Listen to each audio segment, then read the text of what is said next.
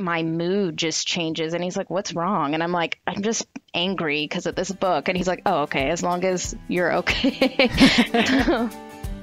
Hey readers, I'm Anne Bogel, and this is What Should I Read Next, episode 279. Welcome to the show that's dedicated to answering the question that plagues every reader. What should I read next? We don't get bossy on the show. What we will do here is give you the information you need to choose your next read. Every week we'll talk all things books and reading and do a little literary matchmaking with one guest. Over the years, my guests sent in multiple submissions to be on the show, each one reflecting her ever-evolving reading taste. Since that first submission way back in early 2016, Ahtoosa Dale's reading life has changed tremendously. Now, as a lawyer and a mom with a packed schedule, she's more willing than she once was to set certain books aside. And as an adult, she's looking for relatable characters, especially if the book explores the immigrant experience. But we also learned that Ahtoosa will never say no to a good mystery, or a book that explores the range of human emotions. Ahtoosa specifically requested books that will give her a good cry, so today I'm recommending a few heartfelt books to bring on the tears, plus a propulsive page-turner in one of Ahtoosa's go-to genres. Let's get to it. Ahtoosa, welcome to the show. Thank you for having me. I just want to say we really admire your perseverance. Filling out a guest submission multiple times going all the way back to 2016. When I got the email for Brenna, I was so shocked. I was like, wait, is this real? Is this the actual email? Because you never know if people are actually reading it. So it was good to know that they were being read. We read everyone. But thank you for being a longtime listener and for continuing to send in those books. As readers, we often know the joy of finding the right book at the right time. And sometimes we'll read a guest submission and go, oh, now is the time. What's your general impression of how your reading life has shifted between 2016 and today? So at that time in my life, I was reading more because I was in law school. And I know people are like, well, shouldn't you be reading more now? But no, as working full time and now having a child, I do read a lot less. And when I was in law school, my husband lived in Dallas. I lived in Waco. I had a lot more time to myself while I was in law school, so I could read more. And I also think as I've gotten older, things that I relate to have changed. And so books that I used to love are not as exciting for me anymore, which kind of makes me sad. Like I used to love young adult books. And it's not that I don't like young adult books now, but it has to be very particular. It has to be honestly very good, in my opinion. I don't know what that means, but to me, it has to be new or it has to be well written or something like, because a lot of young adult, nothing wrong with it, but I don't think of it as like beautiful prose. A lot of times it's more plot driven. It just makes me sad because sometimes I pick up these young adult books now and they don't give me the same feeling and I don't care. And I think they're too young to understand love. And I don't know. It's just, whereas when I was younger, I totally related to it. I just don't relate to it anymore. So it's a little sad, but growing up is bittersweet, even as a reader. Yes. And I think books that, have an older protagonist, I like that more now than I used to, just because, again, it's just getting older and relating to their perspective a little bit better. I think that's how that's changed. I also think as I've gotten older, I've been listening to some of your older podcast episodes, but there's someone who recently said, like, as I've gotten older, I just don't do things I don't want to do. And that applies to my reading life. I don't read books that I want to read just because it's important or somebody says I need to read it. I don't read it just because someone tells me that. So I think I'm reading more of what I want now, which is, I think, good. It sounds like that makes a lot of sense. If you're reading less, it's natural to be choosier with what you're picking up. Exactly. Okay, let's go back to that concept of relatability, because you said relatable multiple times in talking about the kind of books that you love now. Is that a common theme we're going to see in your reading life? I think so. And it doesn't necessarily have to be relatable to me. It has to be something where the writer has written in a way that I can feel empathetic to the either narrator or character or whatever it is. The Downside Ghost series by Stacia Kane, it's, I think, a great example. The main character has an addiction problem, but it was so relatable. I cried when she was struggling and things that happened to her, even though she made so many bad decisions. A lot of the times I related to her. Like I could understand why she did the things she did and why she made the mistakes she made. And I could see myself, if I was in her position, I maybe would fall into addiction too. I don't know. That's what I mean by relatable. It's just where you understand the character and where they've been going and what they're doing and how they're trying to maybe make themselves better or achieve some goal. That's what I mean by relatable. So in your experience, is this a question of how the author chooses to tell the story? I think so. Okay, I'm looking forward to hearing more. Now, you mentioned that law degree. What do you do by day when you're not reading? I am a business and patent litigator, so I write and read all day long. A lot of my coworkers don't read very much just because we read so much at work. But I think I need the escape from work because I just read so much persuasive and serious writing all day long that I need something to break away from that. And that's why I've been able to keep up with it so well. And I also have a very good routine. I get into bed, I try to get into bed by 9:30 and I read an hour and go to bed by 10:30. That's how I've been able to keep up with my reading. And I have my books on my phone and stuff like that. So if I'm like ever waiting somewhere, I have a book with me at all times. I do like what I do, but it's nice to have reading for pleasure as well. Okay. Well, I'm glad you find a way to build it in. Well, naturally, the next thing I want to know is what kind of books have you found to deliver that relatability you enjoy so much? But I think that means it's time to get into your books. Are you ready? Yes. Ahtoosa, you know how this works. You're going to tell me 3 books you love, 1 book you don't, and what you've been reading lately. And then we'll talk about what you may enjoy reading next. How did you choose these this time? I just picked 3 books that kind of came to my mind. I have like a favorites list on my Goodreads account. And every time I've made a submission, I kind of look through them and I picked what I wanted to pick that time. I can't tell you why I picked one time and a different book another time. But I do think these 3 books do explain or have relatable characters that I have a lot of feelings towards. And also, I think these books have stuck with me for a very long time, which I think a lot of people that come on your show say. But I totally understand that, which is why I picked these 3 books. How many books are on that favorite shelf? I think I have 51, which I think we made you pick 3. Thank you for doing that for us. No, I think 51 is pretty good. And these are books that if Goodreads had, a 0 to 100, they'd be like in the 95 or above, because it does frustrate me that Goodreads doesn't have half stars. I wish they did, because I have a lot of 5 stars that I'm like, well, they're not really 5. They're more like 4.5 or something like that. So the Storygraph fans are yelling at they're yelling at their phones right now. Honestly, when you had, I can't remember her name. It was Nadia, the founder of the Storygraph, who came on not that long ago. That website is so great. I need to use it more. It has actually given me some books that I have never heard of after entering my books in. So that was nice. I like the method, being able to put like different categories of what it made you feel. Well, I can't wait to hear what you picked. Let's jump in. Tell me about book 1. My first book was A Place for Us by Fatima Farheen Mirza. I remember how I feel when I read this book. So I read it either right before or right after I had my child. There's so many reasons why I related to this. One, this family is an Indian Muslim family. Now, I come from an Iranian Muslim family. It's very different in culture, I'll say. Not obviously the religion's very similar.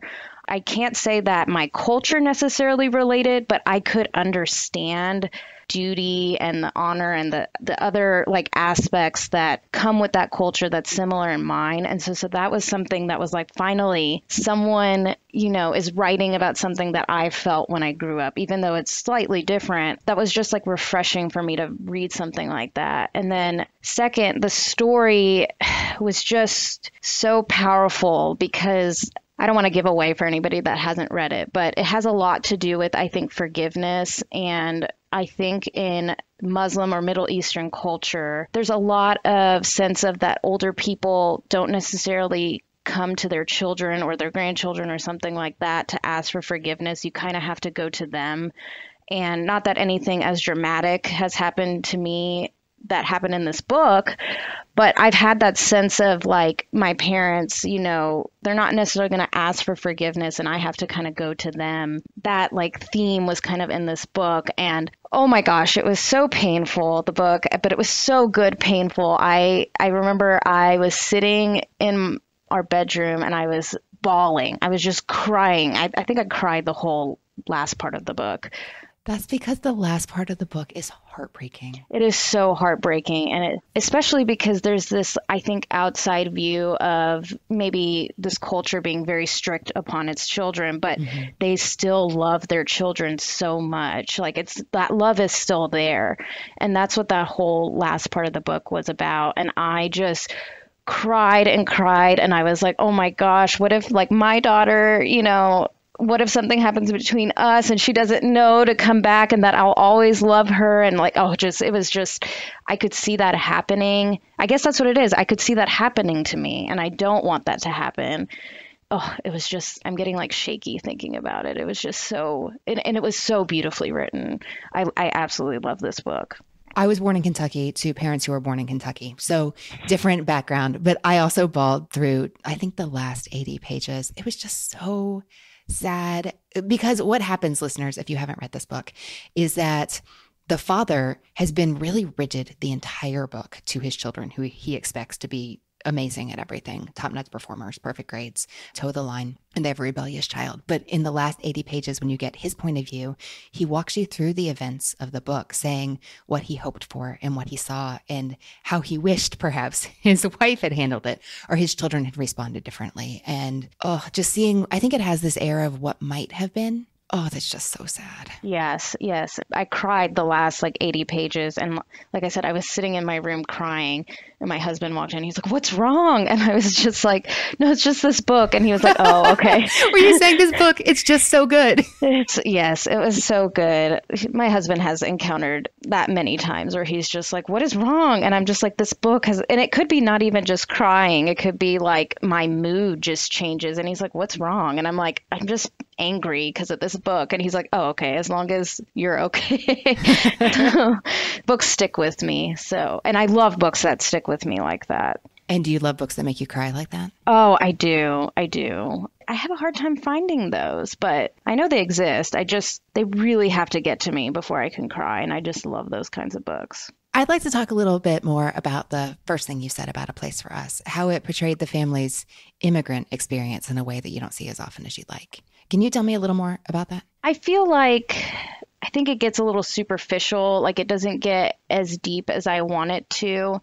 When I grew up here, I had this sense of wanting to hide kind of my family and because people, would question like, why do you do things a certain way? Why does your family like that? Why won't your family let you do this? Things like that I was kind of not ashamed, but like, I just, every kid wants to fit in and they want to be normal and they don't want to be different in any kind of way. These books, like A Place for Us, finally explain, what I felt as a child and some understanding of how I was growing up and how it was so different than most of my peers. Most of my classmates were waspy kind of people, so just to be honest. Interestingly enough, I went to like Catholic school my whole life just because those schools are very good in the Dallas area, but that's what I went to. So I didn't know that many other Muslims and I didn't know that many Iranian people. People didn't really understand me and there weren't that many books out there that explained what my like upbringing was like. And this, it just connected to me in a way that I haven't found in very many books. I like the way you put that. Ahtoosa, what did you choose for your second favorite? Colorless, Tsukuru, Tazaki, and His Years of Pilgrimage by Haruki Murakami. I read this book probably 4 or 5 years ago, and I read it as a buddy read. And this was my first Murakami book that I read, and this is another book that I just related to the characters so much. This story is about a man who had 4 best friends in his childhood. The book is translated from Japanese to English. So the 4 friends that he had in his childhood, they all had names that had like a color in it, but his name had no color in it. And so he kind of always viewed himself as this colorless person that no one cares about. And then, yes, and then his 4 friends, I can't remember if it was in like a high school or college, they just stopped talking to him and he doesn't know why. The book starts with him dating this woman and she's like, well, you need to go figure out like what happened. Why did they stop talking to you? And one of the girls, she had death by suicide. So he kind of goes on this journey of meeting with all of them and kind of learning that he is not this colorless person. I don't want to give away why they stopped talking to him, but it had to do with the fact that they thought he was stronger than the rest of them. Something happened between them, and they decided that he could handle it if he wasn't, part of their friend group anymore. And they all kind of explained what happened. And he kind of learns that he was this, to me, he learned that he was kind of this stronger person than he originally thought. And he's not colorless. And this book, I connected to it very well. I could understand, again, I haven't had the same issues that he's had, but I can understand what he was going through, the pain he was going through in his journey. And I ate it up. I loved it so much. And what I'll say is, I know Murakami's very famous and has so much work. I read Kafka on the Shore after this because that was his more popular one. And I hated it. I absolutely hated it. But I loved this book so much. And I'm scared to read another Murakami because of how much I hated. I loved this so much that it was on my favorites, and I hated Kafka on the Shore. I just thought it was boring and not relatable, and I don't know why. And it's the same translator too, so I don't think that was the issue. I don't know what it was. I just hated that one, and I loved this one. He is prolific. I've read very little, though he's on my shelf, and I've been saying I'm going to read 1Q84 for, 10 years now. That's so long. My thoughts exactly. If I'm going to read a long book, it better be like very plot driven and quick, because otherwise I don't have time for that anymore. I'm willing to put in the time. I just want it to be worth the time. And also, there never seems like a good time to sit down and sign yourself up for basically reading 4 books in a row, but it's the same book because that's the equivalent. Okay, Ahtoosa, tell me about your third favorite. How do you round out your list here? So my third favorite was Still Missing by Chevy Stevens. Well, that's different. Yes. I like it. Okay, tell me about it. Very different. And I love reading mystery and thrillers because they're easy and fun and I enjoy it. But this one was, many thrillers and mysteries that I read are kind of forgettable because they kind of all seem similar and enjoyable at the time, and that's it. But this has stuck with me for a very long time, gave me nightmares. It's told in a very interesting way. It's told in the second person. As the reader, you're kind of in the position of her psychiatrist, and she's telling you about these horrible events that happen to her. And the thing that's interesting, and she's kidnapped and all these bad things happen to her. What's interesting is, she's fine because she's telling you what happened to her. Yeah. And this whole time you're just like, how did you get out of this? How did you get out of this kidnapping, this crazy thing that happened to you? And then once you figure that out, there's still like, I think a third or 100 pages left. So you're like, okay, what are we doing? And the last part of the book is telling you why. At first, it just seems like a kidnapping randomly happened to her, and it's unfortunate, and it's one of those terrible stories, but it's not. It's something even worse than you can imagine, which is nice because it made me feel like, okay, this probably won't happen to me because of the way this happened to her. But this has stuck with me. I have recommended this book to so many people, very fast paced. Again, you empathize not only with her, but as a person that's listening to her story, how they feel and how they're trying to help her with her problems. I just love this book. I think I started that book and did not finish that book because it was terrifying. It was too much for my sensitive soul. Yes, I can understand that. But if you do finish it, you do feel a little bit like, okay, this probably won't happen to me because of the way it happened to her. So have you always loved mystery and thrillers? I was kind of wondering if these easy and fun books were your new YA, basically. I think you're right. I think they may be my new YA. I do read a lot of fantasy, though. So that also, I think, might be my new YA. There's a lot more fantasy out that's like relatable to like a 25-year-old, which is closer to my age.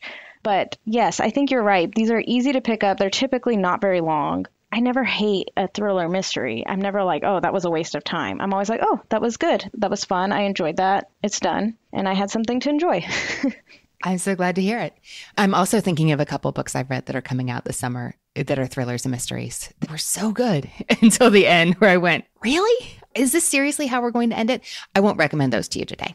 Now, tell me about a book that wasn't right for you. This is not a book that I hate. And there are plenty of books I hate, but I wanted to pick this because I wanted to show a book that totally sounded right for me, but fell short, unfortunately. Okay. I like the way you're thinking. So this is The Place Between Worlds by Micaiah Johnson. And I think this came out last year. The premise of this book is about a woman. I guess there are multiple Earths, and multiple realities, and society has figured out how to like jump to those realities. Now, I don't think every Earth has, just like Earth number one. They have jobs for people who, because you can only travel to an alternate reality where your person has died. You can't travel unless if you still exist on that other world, you can't go there.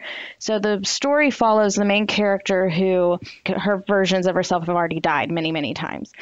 So her job is to like go to the other worlds and gather information and bring it back to the main world that she lives on. This premise just sounds amazing to me. It starts off, it has a really cool twist that I love, but then it just felt like I wanted more. Like there just was not enough content, and especially like in fantasy. I mean, maybe this is good for someone who's never done fantasy or sci-fi and they want to try it, but I just needed a lot more. I just wanted more about her, what she's been doing in these other planets, and it was a little shallow for me, but amazing concept, something I haven't really seen before. I love the concept. I thought it was great, except that I just needed more of it. And maybe that's what it was, is that it just wasn't enough. So great premise, but that's not all it takes. Right. What are you reading right now? Just finished The Stationery Shop by Marjan Kamali, who is an Iranian woman. I thought it was very good. I read it because I thought this would be something I would love to relate to about Iranian culture and things like that. I just thought there wasn't enough. Again, I thought the story was great. Don't get me wrong. I'm not saying it should be changed, but for what I was looking for, it was not there. It spanned a long period of time in a short amount of pages. So but it was fun reading about like her meeting her husband and teaching him, about Persian cooking and things like that. And her husband was so great. I thought her husband was so wonderful. I loved Walter. He really reminded me of my husband, who's also American, but also has immersed himself in Iranian culture. It's very sweet. It's very cute. He's learned words and learned actually how to cook some of the food. So I love that aspect of it. But, the story was more about this separation of a love that might have been. And so I thought it was more of like a love story rather than like a cultural story. But I did appreciate the cultural sprinklings in there. And then... I just finished The Bad Muslim Discount by Saeed Massoud. So this book just came out, and I had very mixed feelings while I was reading the book. I loved the beginning. And the reason why I love the beginning is because I really related to Anvar. I had a similar, when I was the way I was brought up, I questioned a lot about religion. I questioned a lot about our culture. And my family was just like, no, we don't question those. That's relatable to, I think, to many families, not just Middle Eastern or Muslim families. But I did love that it was taking that aspect on. And then the middle was kind of meh to me because the other character it follows in the book, she's just so angry. And I don't mind that, but what happened to her in her life was so awful. I don't know how to explain this, because what happened in Chevy Stevens Still Missing was horrible, and hopefully things that most people never have to go through. But for some reason, when I was reading Safar's point of view of all the horrible things that happened to her, it was just hard to connect to, I guess. And I could understand why she was so angry, but at the same time, she was so angry to the point that she wanted someone to die. And I was like, okay, this is awful. I don't blame you for feeling that way, but I don't want to feel this way. So that was hard. But then the end, I thought, had a great closing. This isn't one of those books that made me cry and feel strong feelings, but I love to read Goodreads reviews after I read a book, especially 1-star reviews. I just love reading them because it helps me get to a perspective of why I liked or didn't like a book. After I finished it, I wasn't sure if I liked it. I read this 1-star review about how it wasn't an accurate depiction of how Muslims growing up in America are like, and then I realized I loved the book. I was like, no, it was. This was somewhat relatable to me. So, and I don't know if the person who wrote the review is a Muslim American, but it sounded like they were not. And I was just like, well, I don't think it's fair to say this is not relatable to people, because it was for me. It's at some parts. So I did enjoy the book. It wasn't my all-time favorite, but I did enjoy it. So I'm noticing that the books that you've cited as favorites, you want to relate to the characters, you want to be drawn into their world, and really, I think, into their heads. And the tone in the books that you've loved has been very earnest, been very heartfelt. Now, I haven't read The Bad Muslim Discount yet, although I've heard good things and I'm intrigued. But it's funny, isn't it? I mean, I'm just wondering if the tone is totally different. I'm wondering if while a novel may have been well done, it wasn't what you were looking for. It wasn't going to make you cry. It wasn't going to make you feel the kind of heart level connection that you were hoping for. I will say you're right. It was very funny. I laughed at so many parts that I had to read it to whoever was sitting next to me, even though they're like, I don't know what you're talking about. That's a great sign. I don't have the context of what you're reading, but oh gosh, there were a lot of really funny parts. I dog ear the bottom of a page. I know that might make some people cringe, but I fold. Some people are cringing. It's good with me. Those people should not see my books. Yes, I dog ear the bottom of pages where there's quotes that I love. And I did that on so many pages in this book because there were so many beautiful lines in it. Do you dog ear the top for something else? Like when I've stopped reading and I don't have a bookmark. Okay. Ahtoosa, we have a lot to work with here. We could give you book recs all day, but help me narrow it down. What are you really looking for in your reading life right now? Like I said, I would love to find more books that make my favorites list and typically those are books that make me cry. I want something that like you say, I get into the head of the characters and I am there with them and I feel what they're feeling. I love the feeling of crying. I know that's weird to say. I love the feeling of crying in really good books. It's not just you. It's not that weird. Okay, Ahtoosa, let's review. The books you love were A Place for Us by Fatima Farheen Mirza, Colorless, Tsukuru Tazaki and His Years of Pilgrimage by Haruki Murakami, and Still Missing by Chevy Stevens. Not for You is The Place Between Worlds by Micaiah Johnson. And you're on the hunt for relatable books, immigrant stories would not go amiss, that maybe have you crying for days. Okay, I'm pretty sure I can deliver on the first one with the tears. Are you ready? Yes. I hope you are okay with Memoir because I think this could be a really good fit for you. I do love memoirs. Okay, good. I'm glad to hear it because the book I have in mind is Crying in H Mart by Michelle Zauner. And it's new, just out in April. This is a memoir by Zauner, who is better known to many people right now, not as an author, but as a musician. She performs as Japanese Weekend. But this memoir is so touching, heartfelt, and also really, really sad in a way that many readers are going to find beautiful and relatable and resonant. And I can just keep going with the emotions. Many readers are going to relate to this. Well, let me tell you about the story. So Zauner is Korean American. Her dad is American. Her mom was Korean. Her mom died. That's why she's crying in the H Mart. Her parents met when her dad saw a newspaper ad in the US that said, hey, we got opportunities. Call us for a job. And it turns out that opportunity was selling used cars in South Korea to, I think, US military service people. Luckily, this is not the most important part of the story. The most important part of this story is that he walks into the Korean hotel and meets her mom, who he said was the first Korean woman that he ever saw, and fell in love. And 3 months later, when his shift was up, he said, come back to America with me. Let's get married. And they did, and they moved to Eugene, Oregon, which is where Michelle grew up with her parents.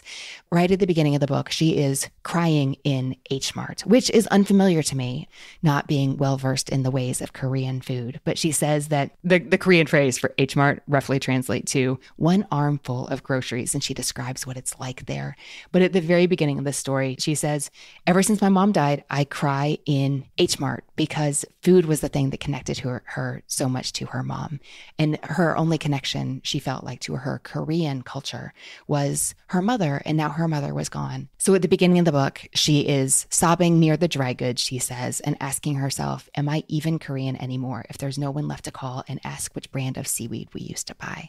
Aww. And it's so sad. And she said things like, my grief comes in waves and is usually triggered by something arbitrary and unpredictable. Like, she can tell you with a straight face what it was like watching her mom's hair fall out in the bathtub when she was undergoing chemotherapy, or about the 5 weeks she spent sleeping in hospitals. But she says, catch me in H Mart when some kid runs up double fisting plastic sleeves of those rice cakes we used to eat together after school, and I will just lose it. So this book really takes you inside not only her grief, which it obviously does, but also it's an exploration of her relationship with her mother and the times they had together. The tone of this is not quite like A Place for Us. It's a little more interior. It's first person, obviously, is a memoir. It's very descriptive. The way she talks about the food and the landscape are just so vivid and wonderful. I think you're really going to like that. But the themes are so similar to A Place for Us, especially you were pointing out how asking forgiveness of your children was not something you did, even if it was something that you really needed to do. And there had been a huge rift between Michelle and her mother for many years. And the reason why is like, oh my gosh, I bet there was. You all had a lot to talk about, but her mother wouldn't talk about it. They didn't come together again until after she finds out about the cancer diagnosis. But I think this memoir has so many things you love. Well, first, it's going to make you cry for days in a way that I think you'll really enjoy because it's so poignant and she's getting to the heart of the things that really matter in life and why it's so meaningful to connect to each other and how we think about those we love and how we honor them and find them even in these small but simultaneously huge ways, like the food of the culture that we enjoyed together. How does that sound to you? I was getting goosebumps while you were describing it. It reminded me of The Light of the World. Yes, I jotted that down while we were talking. I'm glad you've read that. It sounds like you enjoyed it. I actually listened to it on audiobook, which was beautiful because I think she narrated it. But what's funny is I think you said this because I got it from your podcast, that there's a lot of funny parts and a lot of like awful crying parts, and I would be driving to work and I'd be like laughing and feeling great and like, oh, what a wonderful husband she had, and then it'd be like 5 minutes before I get to work and it'd be something horribly sad and I would sit in the car and just cry for like 10 minutes before I go inside. I think you've hit it right on the nail. Okay, I'm saving a thriller for last, I'll tell you now. So for our second book, do we want something that's slower, more reflective, more interior, with a tone that legitimately reminds me of A Place for Us? Or do we want a quicker moving historical fiction that spans generations? Ooh. I couldn't decide, so I'm asking you to choose. I'm sorry. It's a dirty trick. Oh, let's go with the first one. Was that The Place for Us? Yes, I think so. The slower, more reflective one. You have chosen, ding, ding, ding, Disoriental by Négar Djavadi. Is this a book you've read or have familiarity with? I have never heard of this. Oh, well, yay. Let's talk about it. This is a French novel. It's a debut from Djavadi. So it's translated into English by Tina Cover. This is a novel that reads like a memoir. I didn't really realize that we were loading you up with that kind of something that feels like that kind of perspective. But this is a very intimate feeling coming of age story. And it begins in the waiting room of a Parisian fertility clinic. Kimia is waiting in the fertility clinic, awaiting treatment, just thinking about her life, thinking about what's happening around her. She has all the time in the world to just think. So that's one track that this story is running on, her fertility treatment. But on the other track, you have this epic saga of generations of her family who were political dissidents in Iran. So this back and forth is really effective. She's experiencing what she's experiencing as a woman with problems in her physical body. At least that's how they're viewed at the fertility clinic. Problems to overcome. But thinking about how she got to this specific place and the specific point in her relationship. So what we find out is that Kimia was born in Iran, but she fled to Paris with her family because her father, who was a journalist, criticized the ruling regime and became a target. They had to leave. It was the only way they could be safe. So now she's 25 and she's taking a swim in the pool of her memories to revisit her tomboy youth, which was not okay when she was growing up in Iran. Her country just didn't understand the concept. I'm not sure how that's striking you. She's thinking about her close-knit yet contentious family and her relationships with all her aunts and uncles, which in the book is kind of funny the way it's told. She calls them Uncles 1 through 6. So Uncle 4 one day at dinner, Uncle 2 replied. And then she reflects on her current status as an uneasy immigrant. It's called Disoriental, and something that she reflects on a lot in the book is that everybody in France talks about integration. And I mean, people who read the news know that in French culture, integration has been a major topic of political discussion for a long time now. But she says they talk about integration, but they don't talk about how in order to integrate, you first have to disintegrate. You have to kind of fall apart before you get reassembled. And she doesn't love that idea. What I really like about this book for you is the voice, which I feel like sounds like an English word class, but the way she tells the story is really different.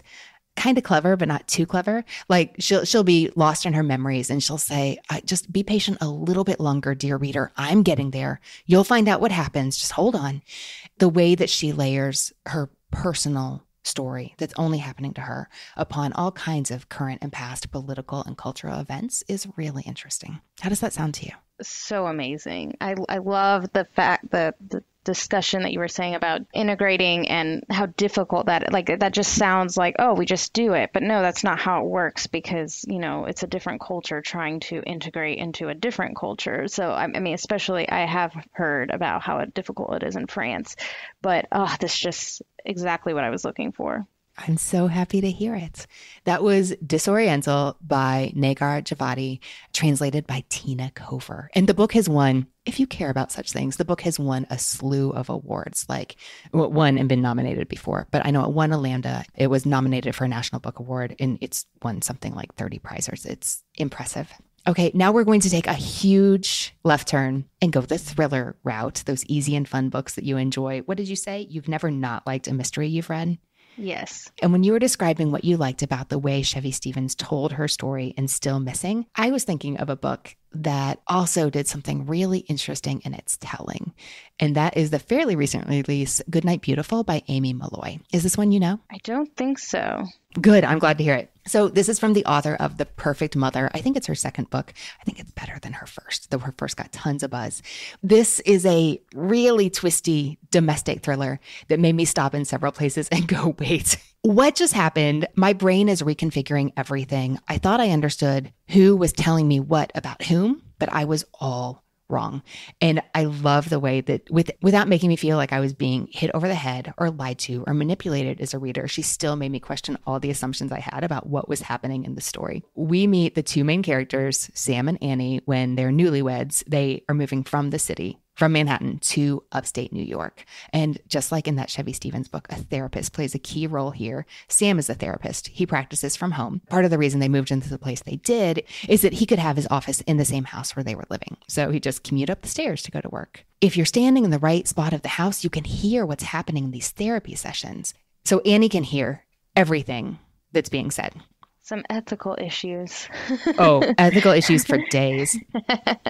One day, a mysterious French girl shows up for sessions. After that, the happy couple's blissful future that they think they're going to have in upstate New York takes a turn. Whatever you're expecting, it does not go the way you expect. I thought it was especially fun how there were all kinds of West Wing references because characters watching the show in the book. And so they talk about what's happening and how they can't wait for certain characters to do certain things. But there's also a really strong connection to Misery by Stephen King, which is name checked in the book multiple times for an important reason. It's no spoiler to tell you that based on what the book wants you to know. But you've mentioned listening to audiobooks a few times, and the audiobook is especially fun and also maybe a little more revealing than the print. The narrators are great. One is George Newbern, who I really enjoy on audio, and Marin Ireland, who has become a favorite of mine as well.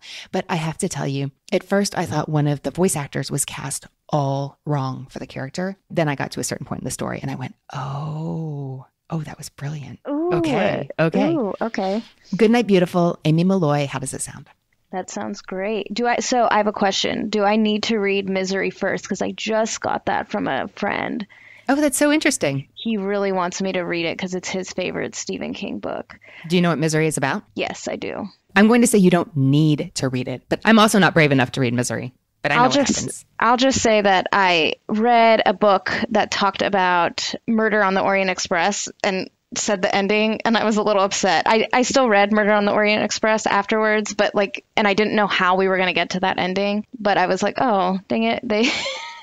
They gave away what the mystery was of Murder on the Orient Express in this book. Oh, that's so sad. But I mean, it was fine. I still absolutely loved Murder on the Orient Express, and I had no idea how we were going to get to that ending, but it would have been nice to not to know the ending before I read it. Okay, I'm going to say you can read Goodnight, Beautiful and Misery independent of each other, and you can still enjoy them both without going, oh man, I wish I'd read them in a different order. Okay, perfect. All right, Ahtoosa. So the books we talked about today we talked about a lot of books today, but the ones we have here are Crying in H Mart by Michelle Zauner, Disoriental by Négar Djavadi, and Goodnight, Beautiful by Aimee Malloy. Of those 3 books, what do you think you'll read next? I'm definitely going to read Disoriental first, or I want to get it right now. I do want to read the other 2 books as well, but I definitely will save Goodnight Beautiful for, one of those weeks where I'm just like, I just want an easy thriller, or maybe I'll save it for a car ride. Well, I hope you enjoyed them. Ahtoosa, thanks so much for talking books with me today. Well, thank you so much for having me. I really appreciate it. Hey readers, I hope you enjoyed my discussion with Ahtoosa, and I'd love to hear what you think she should read next. That page is at whatshouldireadnextpodcast.com/279, and it's where you'll find the full list of titles we talked about today. Subscribe now so you don't miss next week's episode in Apple Podcasts, Google Podcasts, Spotify, and more. We'll see you next week. To support our show and get weekly bonus episodes, access to fun live streams, and a peek behind the scenes, join our Patreon community at patreon.com/whatshouldireadnext. If you wish to do so, this is a great way to tangibly support the show. Sign up to become a supporter and join us for our summer reading guide unboxing. Patreon.com/whatshouldireadnext. Follow us on Instagram at whatshouldireadnext. And if you don't get our weekly newsletter, go to whatshouldireadnextpodcast.com/newsletter to sign up for our free weekly delivery. Thanks to the people who make the show happen, What Should I Read Next is produced by Brenna Frederick with sound design by Kellen Pekacek. Readers, that's it for this episode. Thanks so much for listening. And as Rainer Maria Rilke said, how good it is to be among people who are reading. Happy reading, everyone.